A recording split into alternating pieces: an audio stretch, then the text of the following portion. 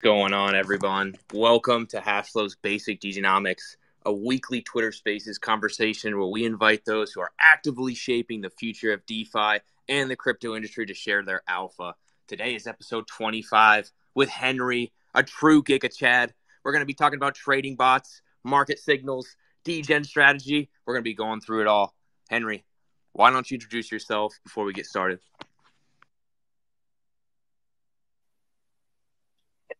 All right. Hello, guys. I need to check my micro first. Okay.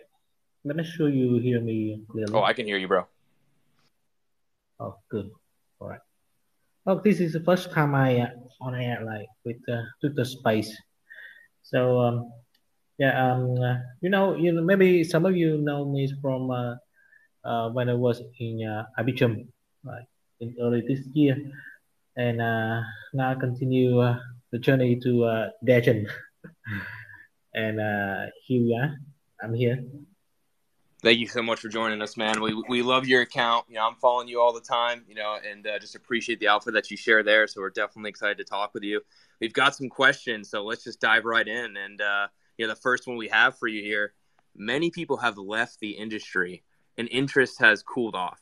But what narratives are you most excited about right now? Yeah.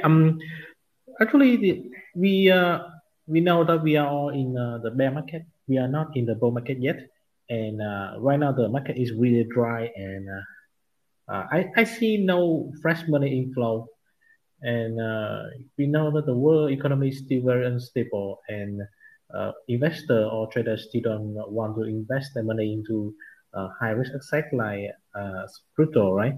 And but the market is always moving, and we can see from the early this year until now we see with the airdrop program from Arbitrum and Aptos to keep the markets working and running, and with so many narrative, and we still remember the biggest narrative this year is review with the GMX, right? And then LSD fee, and then and now currently we see Telegram bot Meta is running, and it's worked really well. People love it.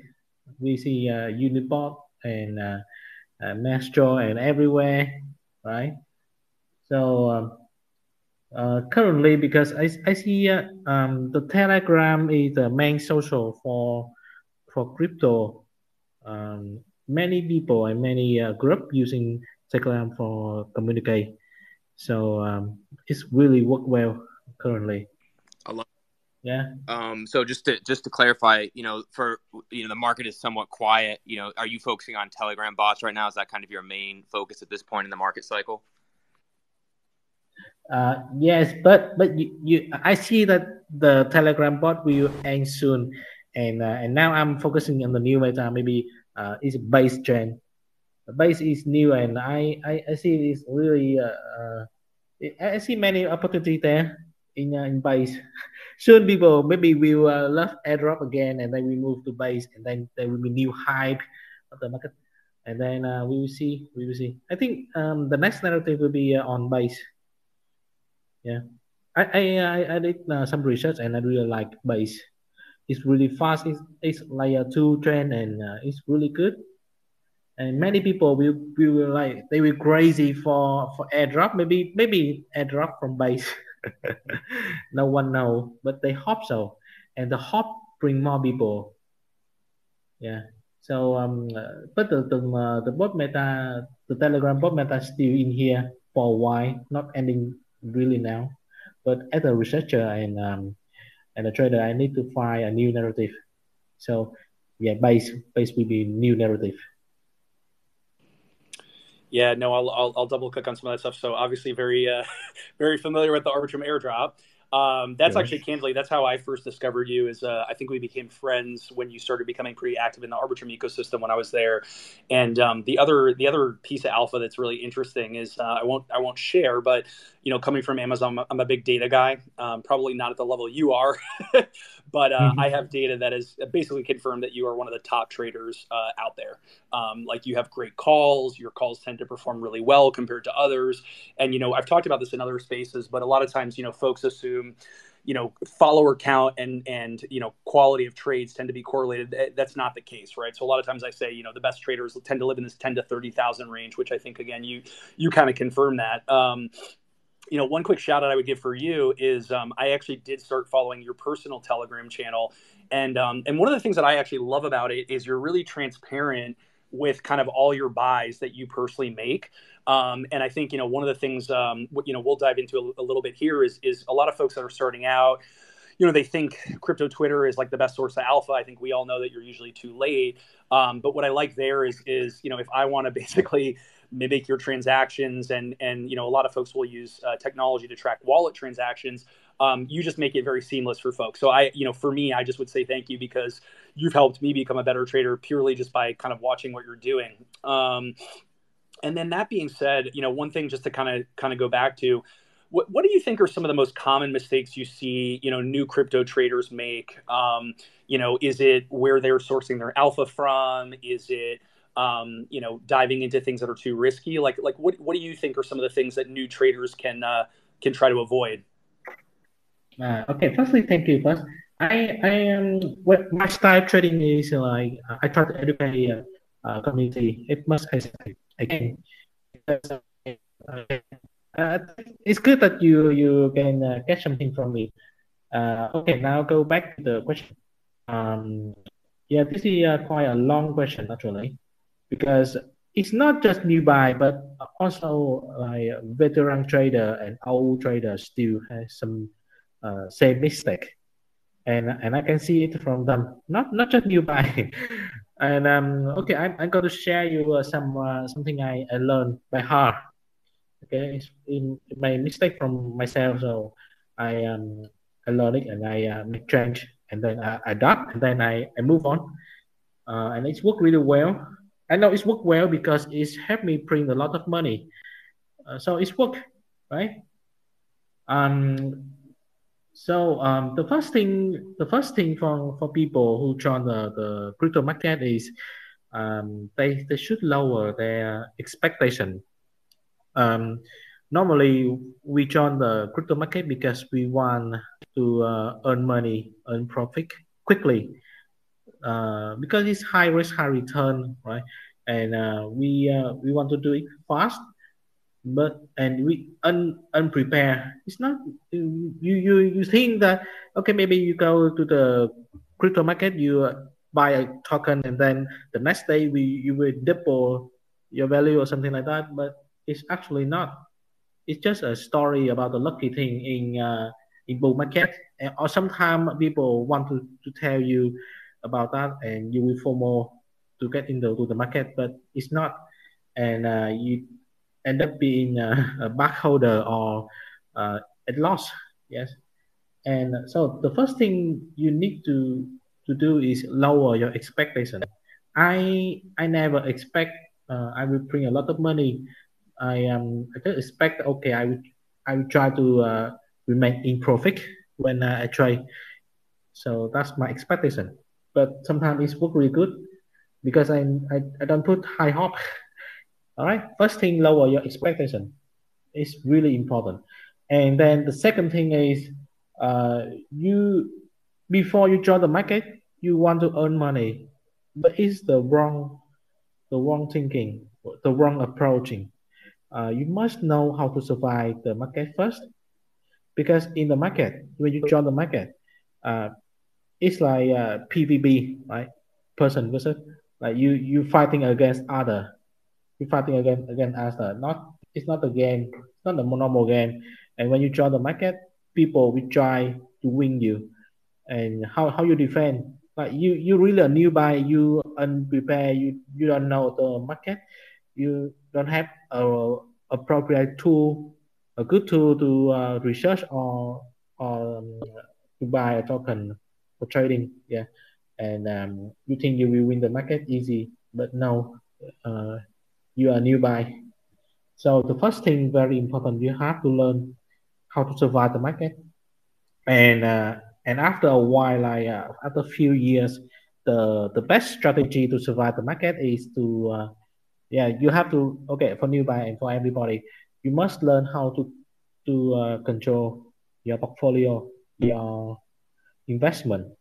For example, if you have 1,000 US dollar, right, you it's initial investment, and when you invest any token, you should not invest your whole bag.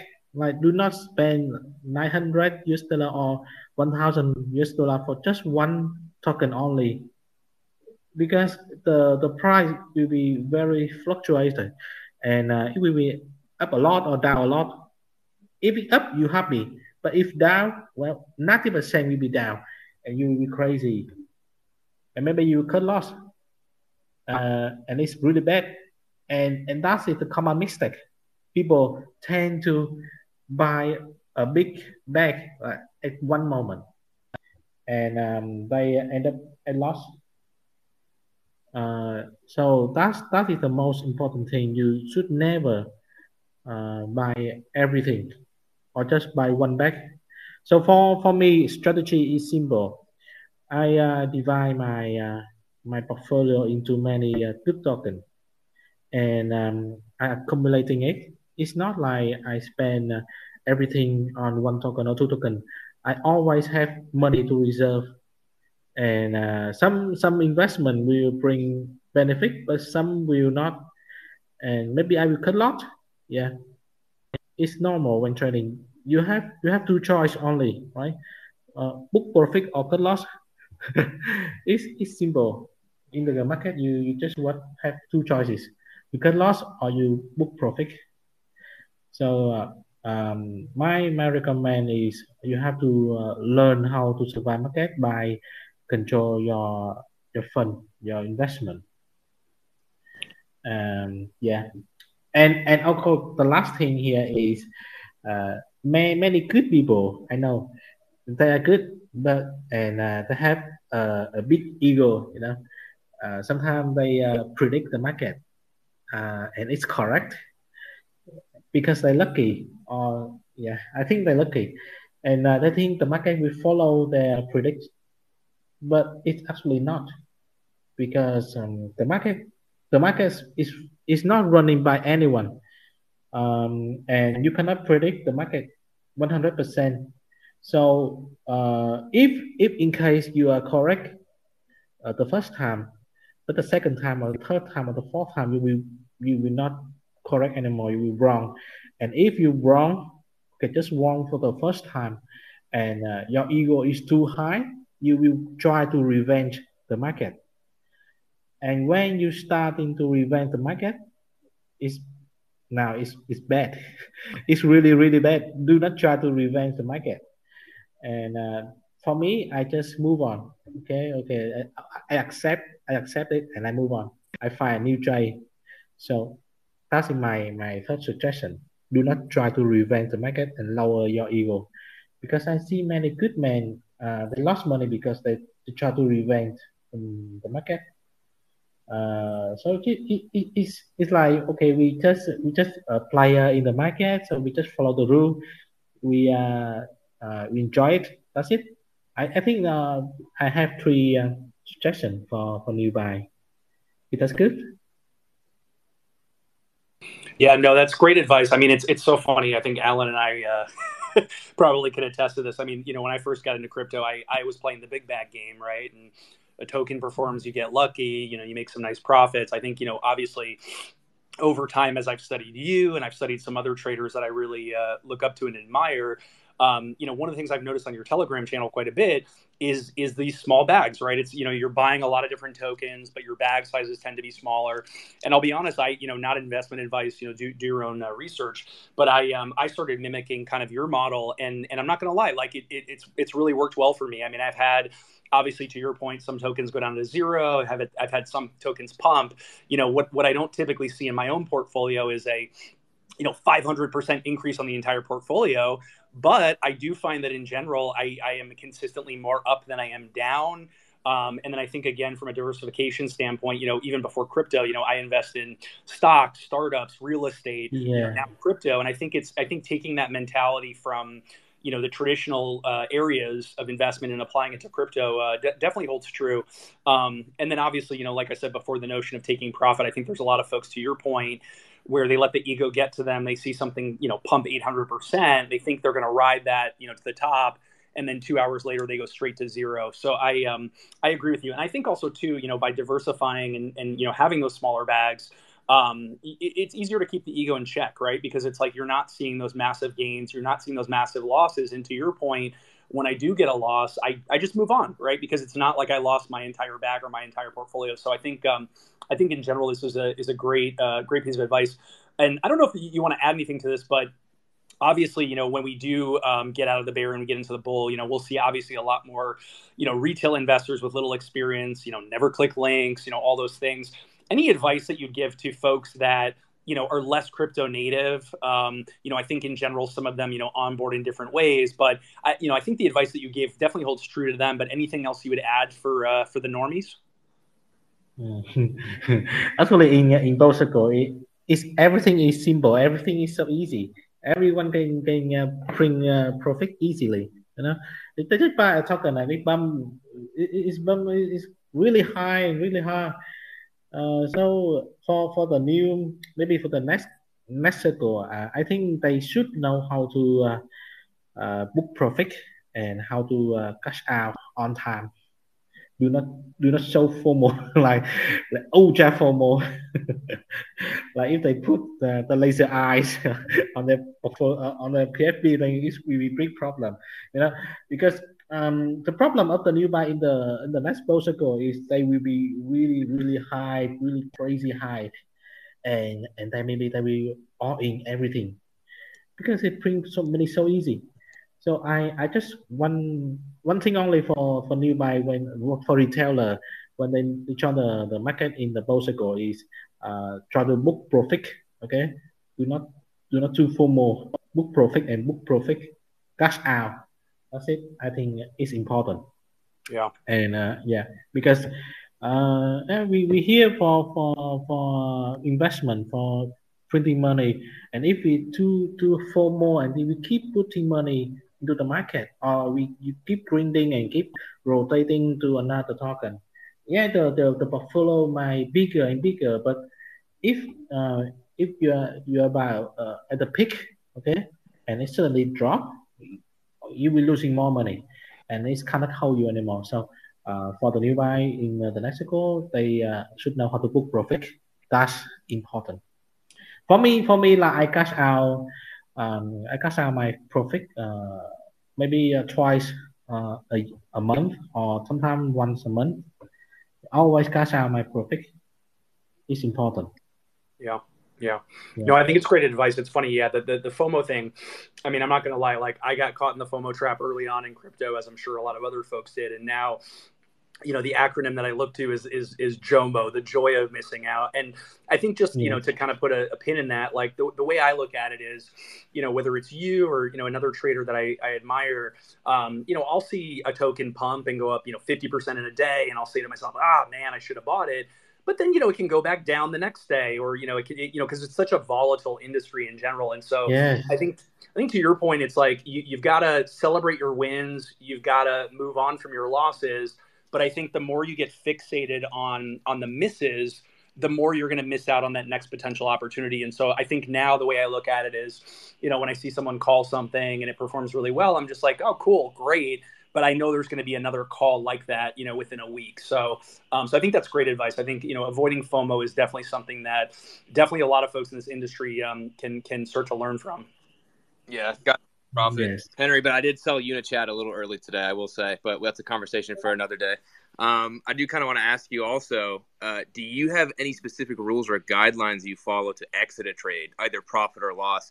When do you know to pull out? Yeah. Okay. Depends on the market. Right now we are in the bear market. I will try to avoid invest on any project that that has a big green candle, like really high already. Right. Okay, I will skip it. Maybe it will have more chance to go higher, but we never know. So it saves me a lot.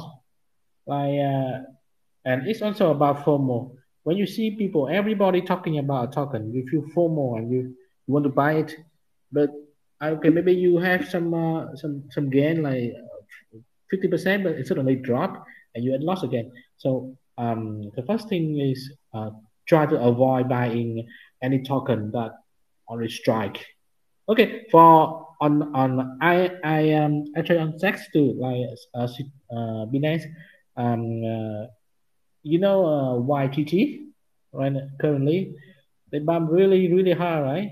And I said to my follower that do not buy that token because it will crash, and then it crashed. So it's normal game. Okay. The first thing is try to avoid any bumping token already. We don't want to buy it, and yeah, that's the first thing. And then the second thing is try to find this is kind of you must look at the chart, the pricing and everything. We should buy low and sell high, right? The rule is simple. We buy low and sell high. We not buy high and sell low. But many people don't cannot do it. And so you have to find your position. You must know it, and you buy the bottom or middle box, and then so you book profit. And I always tell my follower that you should take initial out uh, as soon as possible. So you secure your investment because we never know what happened next. Maybe it will crash with bad news or whatever. So many bad news in crypto. So we have to secure our investment, and then we book profit. If it goes up, uh, we book profit slowly and slowly. Yeah, and until we have around like 20% of token, then we are good because at that point we are always in profit. So it's my principle for trading. That's the two simple thing only, and it saves me a lot. Henry, it's easy. You just got to buy high and sell low. Or buy low and sell high, whatever it's called. It's simple. You make it sound easy. I don't know why more people don't do that. Yeah. It's simple, but so many people cannot do it. Go up or go down. Come on. Anyway, yeah. The green, they definitely caused some FOMO. And also, let's talk a little bit about security as well, because booking profits is important, but securely booking profits is even better. How do you evaluate the security and legitimacy of exchanges and tools before using them for trading? Do you have any security tips that you can share so we can stay safe? Yes. It's important when trading on DEX because you might get hack or exploit so easy and so very easy. I have to say very easy. And for me, I got hacked so many times before. I lost a lot of money actually, and I learned a lot from how to secure my wallet, how to secure my trading. Okay, first thing is about MetaMask. Everybody talking about MetaMask. It's decentralized wallet, and but we have more wallet like Rappi or OKX or many. Okay, Trust wallet, but they all work the same. You have to protect your SIG face or your key face is important. But the more important thing is you have to know that what are you doing in while trading. You were swapping or you connecting to any fixes website, the app. You have to know what you are doing. Right? Do not do not try anything new. It's really dangerous for your wallet because the hacker might drain your access from your wallet very quick. Uh, and if you are newbie, okay, if you're newbie, you should ask. You should ask people before you doing anything. You should ask. I always tell my follower that if you don't know anything, please ask. This is simple. You just ask, and someone will help you, or I will help you. So first thing is try to ask, um, and then you will be good. All right. About the tips, when you know how to use the wallet, you should have multiple wallets. For me, I have many wallets, and I will have a few main wallets. The wallet will never connect to anything. I just transfer money from other wallet or transfer access from other wallet to the main wallet, and this wallet will connect to nothing. I not connect to the app, not connect to Etherscan or whatever. Uh, I will keep it isolated, and I hold most asset my asset on the isolate wallet, and then I have trading wallet. All right, I trade a lot, and I don't know if I get hacked or by a scam token or whatever. But the access on trading wallet will be small and limited. And after 1 day or 2 day, I will transfer access to the whole wallet, to the main wallet, to hold it. So the important thing is you must have multiple wallet, and the trading wallet and the whole wallet. So it will save you. Uh, I don't know, but it will save you because many newcomer retailer they buy a scam token, or they connect to the phishing the app, and then they lost all the access, and the hacker well, they have many way to hack your wallet, and it's really bad experience. And you also should have money on centralized exchange too, just in case uh, your your Mac your MacBook or your phone stolen. Yeah, because I saw it before. So you still have access on centralized exchange. It's safer. Yeah, Henry, So a couple of things on there. I definitely agree with pretty much everything you said. Yeah, I mean, I think, and like most traders, I mean, you learn this stuff the hard way. I mean, I've been hacked myself on my personal wallet, but yeah, I mean, just to kind of reiterate some of the things that you said that I support. One, having in a sense, your safe deposit box, right? You have that one wallet that's one way in and no way out. I think that's definitely a best practice.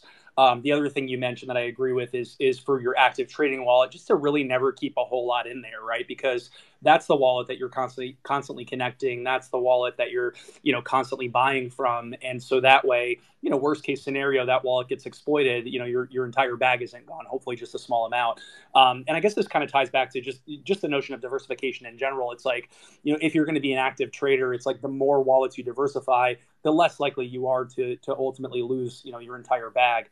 One other thing I'd call out, we had a great episode recently with a company called Wallet Guard, which is a Chrome extension that you can put in. And what I like about Wallet Guard is it basically does like predictions against what you're going to do. So I've noticed now, one, it notifies me every time my wallet needs to be updated, to be more secure, which is great. And then number two, if I click on a link or if I connect to something, it'll acknowledge that there might be a high risk scenario, or it might acknowledge that it's identified some sort of malicious code. So that's been a great product for me. But yeah, great advice. yeah. I found many secure way to secure my bag, but is we have to protect ourselves first. So I think it's the best practice. Then later we improve our security. It's really crazy because we don't want to experience that, right? We don't want to experience that. I lost like a lot, like crazy. Cannot sleep like few days. Yeah, man. And Definitely tough out there on all the eggs crazy. in one basket. I've got a wallet for every day of the week. I'm not messing. Yeah. Hackers they never sleep. Have you seen the hackers? Any hackers trying any new attack vectors recently that we should be aware of? Sorry, again, I Oh, missed it. sorry. Yeah. So just asking about hackers, have you seen any new attack vectors be deployed that we should be aware of? Is there anything that as a tactic that's being used now? Currently no, but for legend, I saw new approaching, like for pro, okay, for people like me, we checking wallet a lot, right? We checking another wallet like smart money wallet. We know smart wallet they maybe the insider or they have a good connection with the project, so the hacker also know that, and well they send a token, a random token to the wallet, and from the explorer we see that it look like the wallet owner is swapping that token, but they did not. And if we follow and we buy that token also, we lost everything. So it's they target people like us, like me, who check in the wallet, and that's it. I think it's a new thing here. And but for new buy, they okay because they don't know smart wallet. They're not the victim. But yeah, I see that's a new thing. But for me, I never check like that. But my friends they told me they lost money. So okay, I think it's a new thing. Yeah. I think I'll just double click on that. I mean, one of the things that I've seen a lot more of lately, and I think anyone that's native knows, is just this notion of bad actors and impersonators. And so I'll tell you kind of two things that I've noticed. One, best practice, turn off your Discord DMs, because what I've noticed is sometimes someone will join a Discord community and then they will basically make their account look like they're a moderator or make their account look like Yes. a main account. And then they'll DM you and say, congratulations, you got whitelist. Here's the link. And then you click on that, and the next thing you know, you get drained. The other thing that I'm seeing more of, and unfortunately I'm a target of this, is what I call the Autobots. Not to be confused with Transformers, but you'll have these automatic bots that, for me, for example, what they'll do is they'll block me, and then they'll set it so that it auto replies to my tweets. And it's pretty obvious which ones these are, because it says something like, whitelist available, or, airdrop live. And usually what you can tell is if you read the name of the handle, they've replaced an L with a 1, or they've replaced a 0 with an O. So, at first glance, you might think that it's real, but I'll tell you exactly what they're doing and kind of how to protect yourself. So, like if you see on my handle or on Alan's handle, we have like the little Hashflow H. If you click on Yes. that, it then takes you to the Hashflow handle, and you can tell that that's a verified company Twitter handle. What I've noticed on a lot of these bots is they'll have a little square, and the square is so small that you don't really know exactly what it is, right? So you click on it, and then what you'll see is the company that it's associated with is completely irrelevant. So it'll say like, a pizza joint, or a plumbing company, or a pool cleaning company, and that to me tends to be like one of the best tells. So I find in general, like, I don't click on links. But if I'm ever curious about a link or a handle, when I click on that little square and then it launches a very non-relevant, company that's been verified, that's usually a tell. And that's exactly what they're doing. Is they'll basically, they'll create a fictitious company that looks like a mom and pop shop, get that verified. Then what they'll do is create new handles, get those to kind of join that organization. Then they'll go and verify those handles, right? And again, they'll just misspell by like one letter. But I think, again, like best practice, click on that little square, see what it's associated with. Yes, agree. Yeah. But for me, it's like it's really for me. I never click any phishing website or anything like that, Yeah. and I never believe anyone DM me for the good thing, like Yep. okay, you congratulations or something. No, I never do thing like that, because I know what I'm doing, because I really know what I'm doing, and who Yep. I'm talking with. So, but for nearby people, yes, they follow in that tricky really easy, and Yeah. Yeah. yeah, Yeah. I mean, one thing, it's funny, like one thing we do even at Hashflow from a marketing perspective is we try to think through how to get information out that doesn't require link clicking, right? So a lot of companies, what you'll notice is, they'll make an announcement and they'll make a thread, and then they'll have a link to like their Medium or something like that.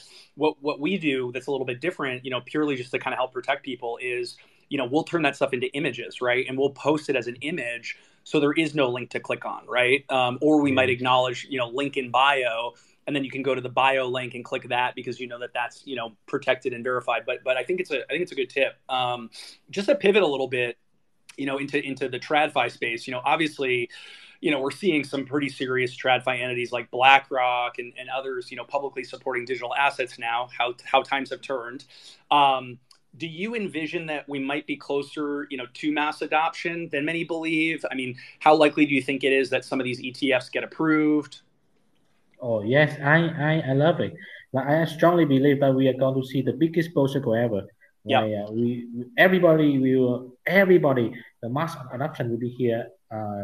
The multimedia that we talk about crypto and Bitcoin and everywhere. And the last thing the is PayPal. They have the stablecoin now, and which is really nice. So later on we can convert to stablecoin easily. It's like even me here in Vietnam, I can use PayPal. So every country can use PayPal. Right? Like people will convert to Yeah. the stablecoin very easy. They can buy a stablecoin easy. For now, if you want to buy stablecoin, you have to go to a satellite exchange and you have to Yep. buy go through P2P or something like that, right? But Yeah. now with PayPal, you can buy a stablecoin easy, and now you can start your trading journey, something like that. Yep. Yep. Yeah, and I strongly believe that in the next post cycle that we see the biggest mass adoption ever. Mm-hmm. Yeah, I definitely agree. I mean, I think, my POV on the PayPal news was it was a bullish sign for me, right? Because, Yes. Those companies, coming from Amazon myself, those companies have very recognizable brands, oftentimes very trusted brands. And, for folks that are completely new to the space, whether or not we like it, I think they're going to be more apt to, go with the name that they know and and name that they trust. The other thing that I find in Yes. general, self-included, is you may see normies onboarding and via the PayPal stablecoin. Then once they're in, anyone that's intellectually curious, they get the crypto bug, they start diving deeper, doing their own research, and then as a result start discovering, the USDCs and USDTs, and then they might say to themselves, oh, well, even though I came in through, PayPal, I actually like this better, or I like this company ethos better, or I like, the founders better. And so you'll then see folks start to, I think, adopt other things. Like the analogy that I always jokingly use is when you're going to open a coffee shop, the best place to open it is directly across from a Starbucks, right? Because Starbucks is always going to have a line, which means folks will then discover you, and then you'll start to see the foot traffic pick up in your own coffee shop, and then eventually that that brand becomes recognizable in its own right. Sticking on the TradFi piece for just a little bit, and obviously I think we've seen, some movements in the past. I think some of those movements are starting to change or not become affected. But what kind of off-chain sentiment have you noticed over the last few cycles that you typically see moving the market or actually driving, traders into action? This thing is like in overall market, right? Yeah. Because okay, let me because this question is like it's quite difficult for me to say here, but Yep. like okay, because people always want to get rich quickly. Yeah. Right. It's because we all want to find opportunity to get rich quickly, and that is the thing we drive people to make people move to crypto market. So I think it's straight to the point already. Yeah, no, I agree with you. It's funny. Like one of the things I, as a marketer, like I always look to is PR and press, right? Because I think, obviously we have the CoinDesk of the world and the Blockworks and Blockmates of the world that most of us follow. But, you have to remember that normies aren't reading crypto native press, right? They're reading, Fortune and Bloomberg and TechCrunch, or even kind of more, mainstream media outlets that aren't even finance related. And so it's so funny because I remember during like the beginning of meme coin mania this year, there ended up being, I think it was like a Pepe article in TechCrunch or something. And a lot of people were asking me, is that a good thing? Is that a bad thing? And I was like, I think it's a good thing, because what happens is you now reach kind of mass awareness, normies, et cetera. They, again, see it, they're aware.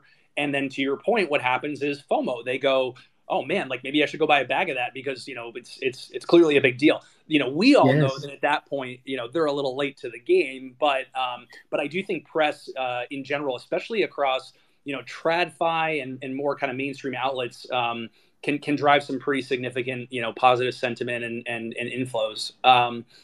So I think just going on to that one, and I think this is something that almost everybody's always curious about, like, how do you typically approach trading against narratives? Because obviously some narratives phase out very quickly. Some can become cornerstones of the industry. You know, some evolve and change. How do you approach narratives typically from a trading standpoint? Yes, we see many narrative phase out really quick. Like that maybe just one day only. Like early this year, I see the narrative die quickly in just one day. It's really fun because many people chasing the money and they end up buying the top. Um, for me, I'm not hurry to rush anything. Have to skim the market first. I must know everything in the market first, right? I'll have to list down what they have in the market right now. Maybe the money currently will flow into this particular narrative, but then maybe they will rotate to another narrative in next few days or few weeks. So I don't know, but I prepare. So I just buy it early and I hold it. So I already always scan the market, or scanning the market and watching for new narrative by follow many people, follow the people that I know that they have something to talk to share, because narrative is about story or about some event, right? And we know from those event or story they will make something. So I just follow good people, many people, and I watching them. I go to Twitter every day and I see, and okay, maybe this is new, and I mark it down. I will see it, and yeah, that's how I find narrative and keep tracking it, and never buy the top, because if you are late, then you are late. Yeah, It's 100%. not. Yeah. 100%. I think like a couple things I would kind of call out. Like I agree with everything you said. I think, you know, one of the challenges I think for a lot of folks is you know, who to listen to. You know, who's a trusted source. I mean, you know, obviously there's certain news outlets. I do tend to follow a lot of the reporters at those outlets. I look at kind of what they're talking about. Another thing that I do is on Crunchbase, you can create a free account, and then you can follow kind of the VCs that know what they're doing, right? So like the Dragonflies and the Electrics, you know, the folks that are very native. And I also, what's great there is I get like a daily email of investments that they've made, or even just kind of news that mentions them. And then sometimes what I do is I look at that and I go, okay, did they just invest in 4 of the same sector, or, you know, did 3 of these VCs all invest in the same sector? And it doesn't mean that that narrative is going to start that day, but it means that like if and when that narrative comes, I now kind of understand what propelled it to begin with, right? I think Yes. 2 things that I really dislike in this industry, just to kind of call it out, is one, the notion of fake narratives. And I did actually a podcast with I think it's Blockmates a while ago, where I talked about this notion of fake narratives. And what I mean by that is there's a lot of companies that'll do one of 2 things. They'll either generate their own fake narrative, and it's, again, usually tied to press, right? They'll go and do a big BD deal. You'll notice that only they as a company or project talk about it. The other side doesn't. And then they try to turn that into a large narrative, right? They try to spin it. And that's, you know, that's PR 101. But again, it's very deceiving, because I think the average person assumes this is a narrative and then may buy that token. But it's really just press and media manipulation at its finest. The other thing that I've noticed that I really don't like is this notion of narrative writing. And the best example I can give of that is kind of the AI narrative. I worked in AI at Amazon headquarters for 3 years, so I'm pretty well versed in, you know, AI today, AI tomorrow, what's possible, you know, applications and usage. And what I noticed was, you had a bunch of, new AI projects launching. I would read the white papers. Even friends of mine like yours would reach out to me and say, hey, like, as an AI guy, what's your take on this? And you can tell pretty quickly, like, who knows what they're doing and who's full of shit. But then what I noticed is every project's like, what's our AI narrative? And the best example of this is like all the chains launching their own version of ChatGPT, right? It's like an easy thing to skin and roll out quickly. But again, like, that's narrative writing, right? The project is saying, okay, if we make an announcement tied to this AI narrative, that's going to drive hype for us and then drive speculation and interest. And so I think, I'd recommend to folks, like, go back and find that episode. But the more you understand how fake narratives are created, and then the more you understand how projects try to ride these narratives artificially, I think the more you can also protect yourself by not investing in those companies. It's funny, one policy that I have here at Hashflow is we just don't do that, right? So when there is a fake narrative that comes out, obviously the FOMO in me says, oh, we should ride it, like user adoption. But we don't, right? Like, we have for ourselves, we have our roadmap for the year. We know what our narratives are on a quarterly basis. And even if that's not the popular narrative at the time, that's our narrative, right?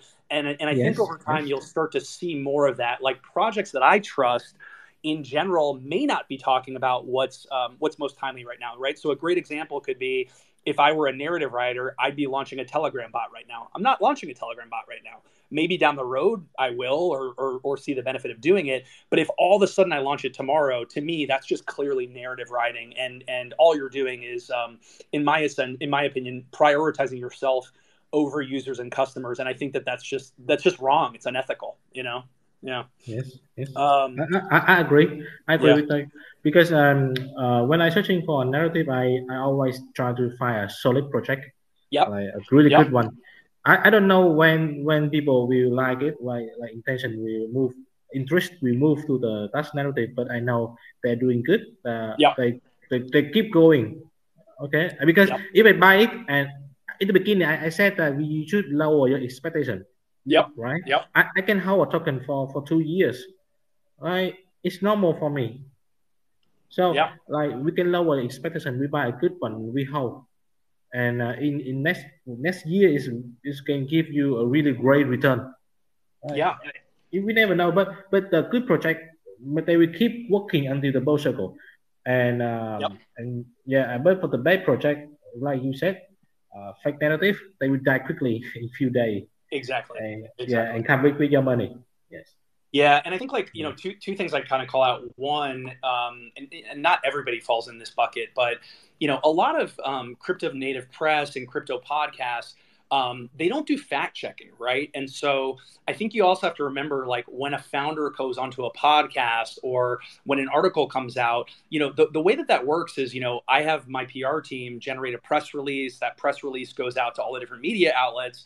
They pick it up. They might, tweak it a little bit. But again, like, this is not TradFi press, right?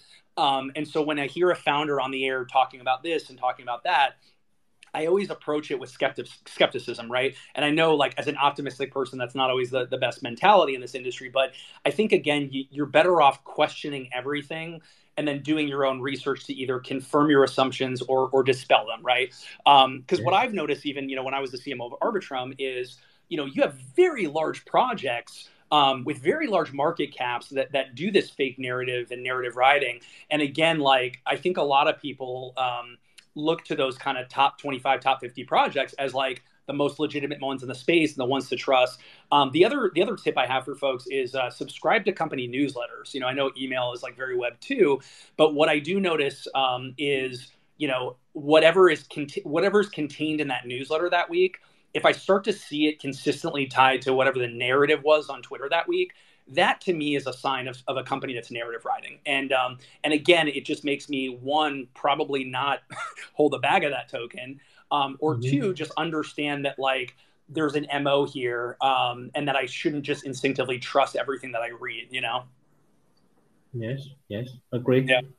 What I'm curious, just in terms of going back to narratives, or even just traders in general, what patterns or traits have you noticed about traders that successfully perform year after year, versus just one bull market cycle? Because, I'll tell you one thing that I've noticed with some of the, like, top 25 traders that I know is, to your point, some of them just get lucky, right? Like, they have one good call, it pumps 4,000%, but then you look at every other call and it's down, right? I think with you, what I find fascinating and part of why I'm such a big fan is I typically see a lot of green, across your portfolio. But I guess, have you noticed things, within yourself or with others that you look to, that folks can kind of look to as inspiration?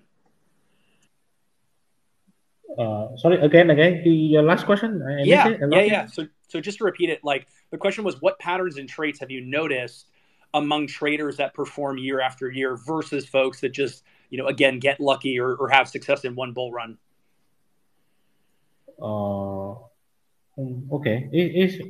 You want to listen to my experience myself, or you want to know about other guys? Because I would say both. I mean, obviously, I look to you as such a great source of alpha. Because many influencer or caller they call a lot because so many tokens. Like I see when I see their channel, just one day I see like maybe 100 message. Oh my god!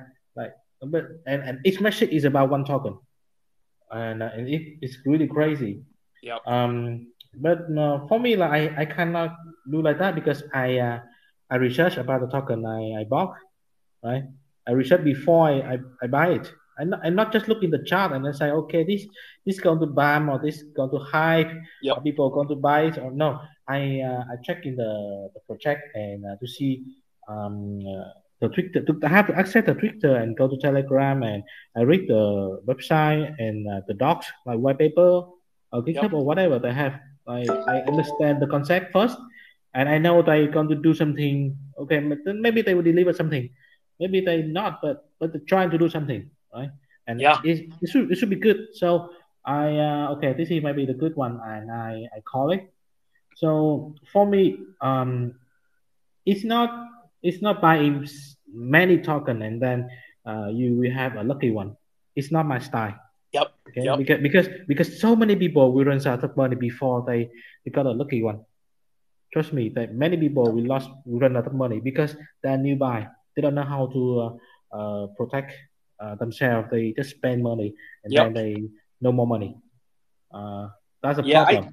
I agree with you, Henry. Like, it's actually funny. Like, this is, one of the things that kind of made me bullish on you as an individual was I did notice that in general, the tokens that you're talking about, you tend to talk about them for much longer periods of time. It can be a couple times in 1 week, for 2 weeks or 3 weeks versus other traders that I've looked at in the top 50 where, to your point, they're calling out a new token every day or even every, 3 or 4 hours.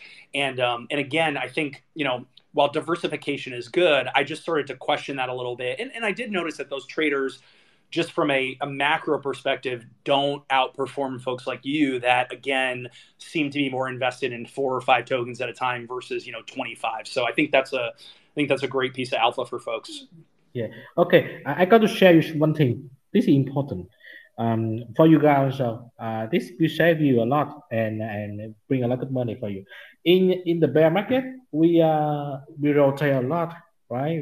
We hold just 1 month or 2 months, or maximum. It's really long already. People just hold for 1 hour, and then sell a token. But in the bull circle, if you hold a token, it will give you massive gain, massive. You just hold for 6 months and it give you 1,000 again. It's crazy. But if you keep the familiar with the bear market, you rotate, and then in the next circle you cannot hold. You cannot hold anymore. You cannot hold token anymore, and you will try to sell it early. I see it from many people. They cannot win big in the market, and they maybe they just win like double their portfolio only, and it sucks because they see many new people, they hold and then they win like 100%, 1,000%, or 10,000%, crazy, right? So you have to learn how to hold in bull market. It's important. It's really important because in bull market the token will the token price will keep going up and going up and going up. That is a problem of the bull cycle. It keep going up. and you cannot hold and you want to sell it early. You feel enough, okay, we rotate to another token. But no, it's end up keep going up. So you have to learn how to hold a token. It's very important, and you have to practice it. Trust me, you have to practice it because right now you cannot hold any token longer than 1 day. People will sell it right away when they have a chance, and it's a bad habit for investor. Yeah, no, I agree with you. I mean, even from my own trading experience, I've noticed that it's usually better. Again, not financial advice. It's usually better to take profit. As much as I might kick myself for missing out on another, 30% or 50% or even 100%. Again, I'd rather get that profit than it go down to zero. So I think again, like diversification and discipline, the two Ds are just so important. We're going to pivot now into something that I know you are very excited about. Because I see you talking about this quite a bit, but trading bots, they're definitely having a moment. I'll be honest, I'm a little hesitant to use them. I'm excited about them. I just get a little bit worried about, the risk profile or, again, bad actors impersonating them. But what's your take? And, do you foresee like Telegram and Discord bots, really being a big meta this next bull market and really being something that's kind of here to stay versus just a narrative or fad? Okay, you want to talk about the Telegram bot, right? Sure, yeah. Okay, I use Maestro more than Unibot, yeah, because I'm familiar with that more than another one. About the security, I think we in the market right now, nothing is 100% secure. So why you have to worry too much about secure when using the bot? Like as I said to you, the trading wallet should be small, and you have to learn how to control it to protect yourself first, and it's really important. Like for me, when I buy a token, I feel okay. I should transfer to another wallet to hold it, and that wallet should not connect to any bot and you're safe. So actually, you should never worry about it because so far no one like get lost because of this. And about the bot meta, I want to talk more about the Telegram bot meta because it's really interesting.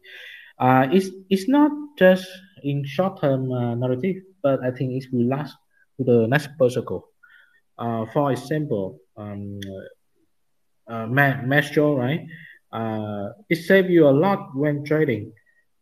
For me, I always drive like on the road. I don't have many time to sitting on the desktop like other people or laptop or whatever. Like I use mobile a lot, and the Telegram bot saved me really a lot. I can swap, buy, and sell quickly, or I can check in the token quickly because I use a lot of mobile. So it saved me time. It saved me. I can track the token by using the bot to like how secure it. Yeah, it does a scam token or whatever like that. And I also can check by Telegram bot. And for now, I never touch Sushi Swap or Uniswap anymore. Honestly, and yeah, you should not worry about it. You have to learn how to protect yourself, and then you should not worry about it again. I yeah, but I don't have any worry about it actually. Listen, man, you're making me FOMO a little bit now, but no, I appreciate that. Yeah, I mean, it's interesting to me because obviously a lot of these bots are powered by AI, and again, like as a former AI guy, I've seen a lot of sophisticated AI bots. A lot of companies use them for customer service. A lot of companies use them to kind of automate even just things internally within big tech companies. So I definitely, I think in general, believe more in kind of the usage of AI towards bots versus some of these again nonsense narratives that I hear about. How do you see the emergence of AI impacting traders? Are we about to see some massive advancements in trading tools? Ways to make trading easier and more sophisticated? Yeah. I love AI. I love a lot. If you follow my channel, I always said that you should learn how to use AI, such as ChatGPT. It's really amazing for me. Really amazing. It saved me a lot. For a researcher like me, I search a lot of information. Um, I search for by Google, right? But for now, I just need to ask ChatGPT, and it gave me a lot of information I need. It really understand me. That's amazing. And yeah, I will be here, and everything will be here for we are early. Actually, we are very early, and in next year or maybe yeah, just next year we see a new story about AI or a new application. But I think it will be big in the next circle. And yeah, for simple, I want to talk more about another project using AI. Same my favorite one is Jenny. It's work the same like ChatGPT, Yeah, and you love Genie. I I definitely see you talking about Genie quite a bit. Yeah. yes, because I love it. It's not just investment, but I love the tech behind, and I love people who working behind. They really understand the need because, as I said, Telegram is like a culture crypto, right? Everybody must have a Telegram account, and project will have a Telegram group for community. So for the journey is like again a way to communicate with community better, like a ChatGPT. Like if you really use a ChatGPT, you will love it, and the journey like gives me the same feeling about when using ChatGPT. It saves a lot of time and yeah and fun too. Have fun with it too. So I think it will be here for long term, not just like shock narrative and die quickly. No, I don't think they will die, but instead they will evolve and they will expand more and more like more use case. I think they will have more use case in the future, not just for Telegram because we keep moving. The fun thing that I enjoy the market is I always see something new every day. People have so many like creative things. Like, I enjoy the market a lot. Like, every day I check the news Yeah. and I see something new. Like, oh, okay, this is cool, something like that. And I just know that they will keep moving. Yeah. No, I agree with you. I mean, I think like, again, as someone that comes from big tech, part of what drew me into this industry was, my own intellectual curiosity. But I will say, whether it's founders or folks like yourself that I meet, like I do find folks in this industry to be very intellectually curious, very experimental, very innovative. And that's how new technology evolves, and that's how new technology is created, right? Because in more of the traditional business sector, I mean, the model. It's like someone invents something, it's extremely profitable or successful, and then the next thing you know, everybody else is replicating it, whether it's social media platforms or AI tools. But it's really interesting. I think the other thing that like we don't talk about enough in this industry, but I also used to work in machine learning, and I don't think that people fully acknowledge yet the impact on machine learning on AI, right? Because obviously we have the AI narrative, we have great tools like ChatGPT, which I'll share some of my use cases there. But I think again, when you start to bring machine learning into AI, what that does is it just expedites it even faster, even further into areas that again you might not have even thought of. Going back to ChatGPT, there's a couple things that I use it for that I really like. I agree with you. I think it's a great tool. Funny enough, everyone on my team, I demand that they bookmark it on their toolbar. But one, it's a great way to understand and evaluate tokenomics, right? So you can say, hey, break down the tokenomics of this company, this project, this token for me. And it does a really nice job at that. And then the other thing that I really like about ChatGPT, especially for normies, is it really helps break down like complex topics and subjects. So, obviously like our DEX is MEV resistant. But you can literally say things like, explain MEV to me like I'm 5 years old, or explain oracles or nodes or whatever like I'm five Yes. years old. Yes. And what it does is it literally basically it creates a really great analogy. And Yes. as we know, analogies are one of the best ways to onboard normies. So I always encourage folks, like when you're reading a white paper or you're seeing something that you just don't know what it means, like not only can you save yourself significant time, but like it'll translate it in a way that is very easily digestible and understandable. And so those are two great use cases there.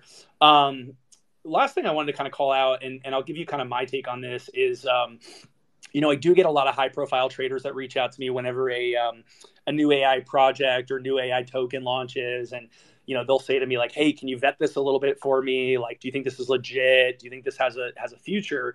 And one of the things that I typically do is I go and look on LinkedIn at where the founders come from, right? Because, at Amazon, obviously we had a pretty significant AI practice, very high quality engineers, obviously the same at Microsoft, Salesforce, like all these big tech companies. But when I see an AI project where, founders come from big tech, where again, they had a lot of time, a lot of financial resources, a lot of other, like very talented developers, for me, that's usually a bullish signal for a project, or it's a reason for me to kind of read the white paper and look a little bit more closely. But when you're investing in bots or even just using bots, how do you approach your research, or what do you look for to legitimize something or make you feel comfortable with it?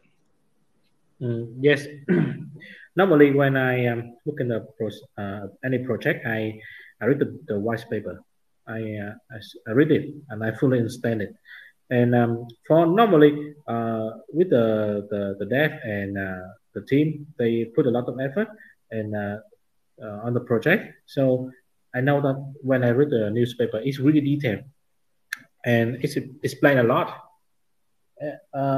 It's explained a lot of what are they doing, and if a good team, they know what they're going to do, because if they can break down their plan in many sectors, and they know, okay, this team know what they do and they have a clearly plan how to do it. Like they break down by smaller part, and I will see, okay, this is doable or not, it is workable or not. If it's like it's workable, then okay, I will go deeper a little bit to see how, and maybe sometimes I will ask the team member how they going to do this, how they going to do that, and if they can answer my direct question, it should be the direct question and it should be logical answer. Then no hidden information or some fixing anything that make me feel uncomfortable. Then I will go for it. Yeah, normally everybody should read the news, the white paper or the doc. So that's how I file the token and file the project. Yeah. No, I agree with you. I'm a huge white paper fan myself. I mean, one best practice that I think more projects should actually take on is, especially like, and I've noticed this in the AI space, like I'll read a white paper and there'll be a lot of different algorithms and equations and things. Oh, yeah. And obviously you can use, again, ChatGPT to translate some of these things for you. Yeah, I always do that. I copy the whole the white paper and I pass to the ChatGPT and then ask them to, okay, make it shorter for me, make it I can understand it. Yep. And it really it can do it. Like, okay, like it saved me a lot. Right? Sometimes some devs they are technical guy, right? They are nerd.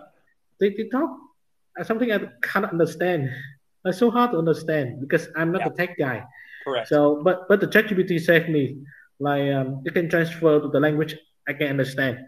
Yep. So that's how I use the ChatGPT too.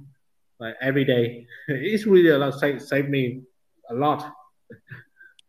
Yeah, I mean, there's two things I would say like to that. Yeah, 100%. I couldn't agree more. But like one thing I think projects should do more of, just knowing that we're trying to drive mass adoption is, you can create the most technical white paper in the world, right? But after you go through these equations and these sections, add a paragraph that says, in other words, blah blah blah blah, and really write it in a way that normies can understand. Because I think, again, not everybody's using, AI tools to translate things. A lot of people might read a white paper and go, wow, this is super sophisticated. These guys must be smart. But like, just making it more accessible, I think is something that everybody kind of needs to do. The other thing that you called out that I really do agree with is asking questions, right? Like for me, if I read a white paper and I don't understand something, sometimes I'll DM the founder of the project or the CTO or even the company account. And I would argue like, most projects will respond to you.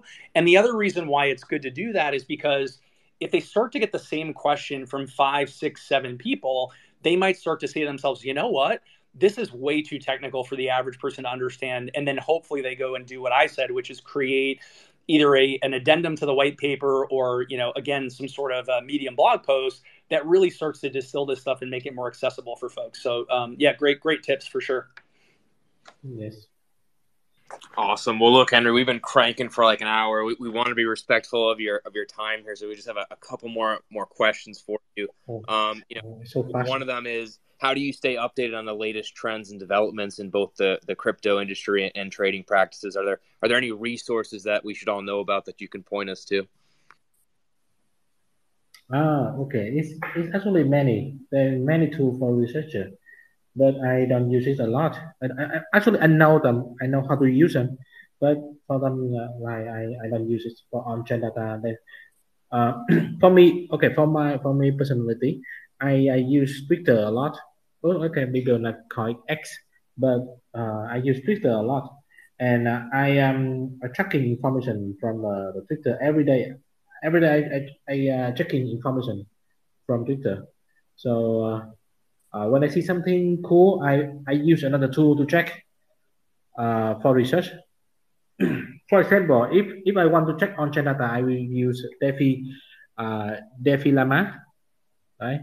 It's the simple things, and I don't use other tool too much because I can find any information I need in DeFi Llama already, like the volume and TVL and project on chain, new project or whatever, like something like that, and I can predict the money, where the money going. So I follow the money. And when I know where the money, I will research more about the project and more things. So I just follow the money. It's an easy game for me. And the tool I just use more stricter and DeFi Llama. That's in my too powerful tool already. And yeah, you can also looking for another tool, but for me it's too much. Right? I don't need them. For example, some people they're checking wallet on chain, right? They're checking the money from this wallet to another wallet. But for me, I'm not that kind of researcher because I don't really care about the smart money. Smart money, for example, you have to think like this: smart money and VC, venture capital, they are here for a long term. Like they invest for 2 years, 5 years. They can survive the market for a long because they can handle the pressure much better than us. Retailer, you tend to survive just maybe 1 day or 2 day or 1 month, and then you run out of money. So if you follow the smart money or the VC, is really dangerous because they are here for they can buy a token, invest the portfolio for 5 years. It's not just for 1 month. So I for me I don't use. I just focus on the one I think bring me the most benefit. So I think for me it's enough. But for professional researcher, like we have more tool. Yeah. So Twitter and DeFi Llama is more powerful tool already. Like for DeFi Llama, I researched a lot of good project from the DeFi Llama.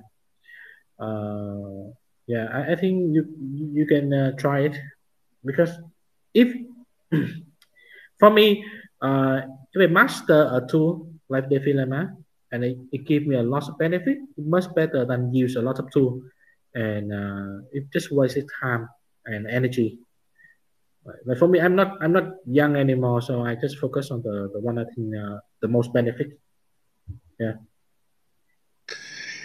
Preach, my friend. I'm not young anymore either. Yes, I know.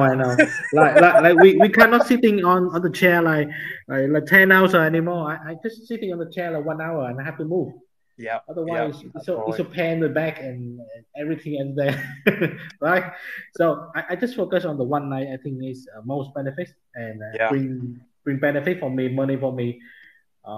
Do not try.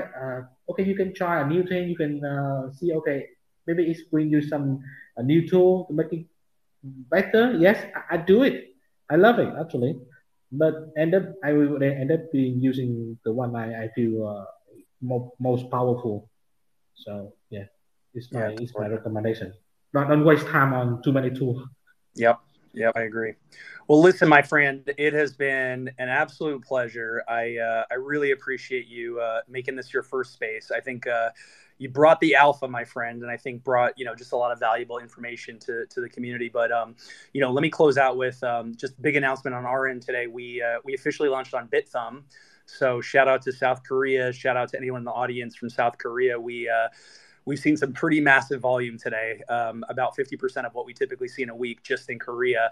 I think the other thing that I'm excited about is we're seeing that come from the Korean currency. So I look at that and say, mass adoption, army adoption. I think every project should always be thinking that way and trying to bring more people into the space. But that's what I'm excited about right now. So, last question for you, what are you excited about? What are you looking forward to in 23? What are exciting in the next year? Yeah. I'll extend it for you. I'll give you a 6-month window. What are you most excited for in the next 6 months?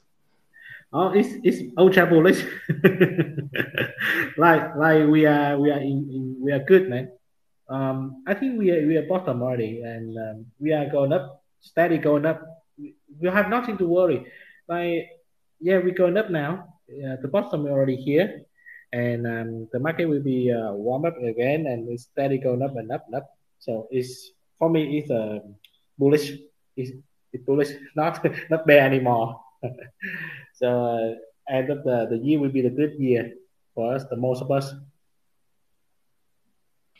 That's all I wanted to hear, my friend. Well, again, thank you so much. It's been an absolute pleasure. We really appreciate you taking the time out of your day. I know how busy you are and how much you put out every day, because I can't even keep up. But yeah, everybody go, follow Henry. Definitely go check out his Telegram, which I think it's a link in your bio that takes you there. But once again, thank you so much. We really appreciate you. Yeah, thank you, everyone. Close it out, Alan. Absolutely. Okay. The bottom is in. You heard it from Henry. My bags are, celebrating with joy, and so am I. So, look, Basic Degenomics is brought to you by Hashflow. We have weekly conversations with awesome chads like Henry here. We're 25 episodes in. So, Henry, we appreciate you being our 25th guest. It's a special number for us. And, cheers to the next 25. We're definitely going to have you on soon. In the future, sir. So enjoy the rest of your day, Henry. We appreciate you spending time with us, and everyone else. We shall be chatting soon next week. Enjoy your weekend. It's almost here. Andrew, any final words? Peace. Bye, everyone. Much love. Bye. Bye, buddy.